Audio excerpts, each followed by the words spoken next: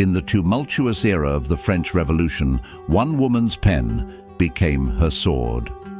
This is the story of Olympe de Gouges, a trailblazing playwright and political activist who fearlessly championed the rights of women.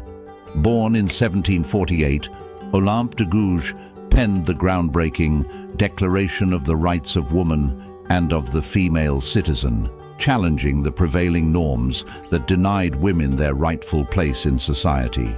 Unyielding in her pursuit of equality, she fearlessly used her voice to address issues of slavery, social injustice, and gender inequality.